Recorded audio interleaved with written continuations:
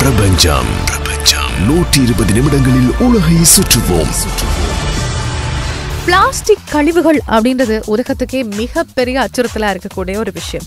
இந்த பிளாஸ்டிக் கழிவுகளை அழிக்கக்கூடிய அல்லது சமீபானடைய செய்யக்கூடிய ஒரு புதிய என்சைம் கண்டுபிடிக்கப்பட்டிருக்கிறது அப்படின்ற செய்தி பெரிய ஒரு இடத்தை பிடித்துக் கொண்டது. Could plastic waste have met its microscopic match?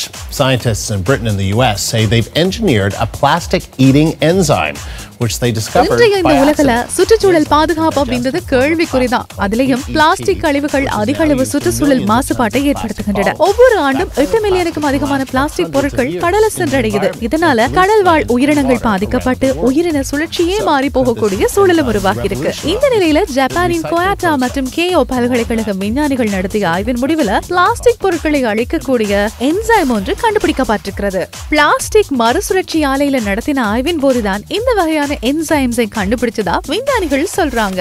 இன்டர்னெல்லா சகேன்சிஸ் என்கின்ற இந்த பாக்டீரியா பிளாஸ்டிக் செய்ய பயன்படுத்தப்படுகின்ற பாலிஎத்திலீனை அழிக்கும் திறன் கொண்டதா. நீங்கள் கேட்டுக்கொண்டிருப்பது பிரபஞ்சம் 120 நிமிடங்களில் உலகை சுற்றுவோம்.